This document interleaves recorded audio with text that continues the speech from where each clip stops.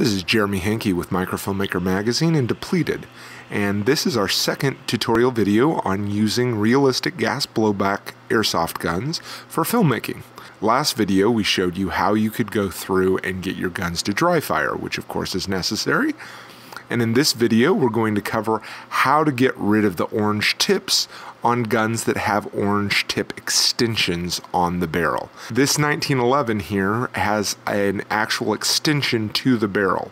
The real guns do not have the barrel sticking out this far. So we can actually just remove that extension with a pair of pliers or a vice grip, whatever can get a good grip on that orange tip, and just unscrew it that way. And then you'll notice when you do that, a lot of times you can see the brass fittings that are inside. And that doesn't look real great. It doesn't read well when you film it. So you can just take a Sharpie and touch that up inside. It's not going to be noticeable to the camera once you do that. So that's what we've done, and here's what it looks like when it's finished. Alright, we'll come back next time and we're going to show you how you can sand down and repaint barrels that actually do not have an extension. So we look forward to seeing you then.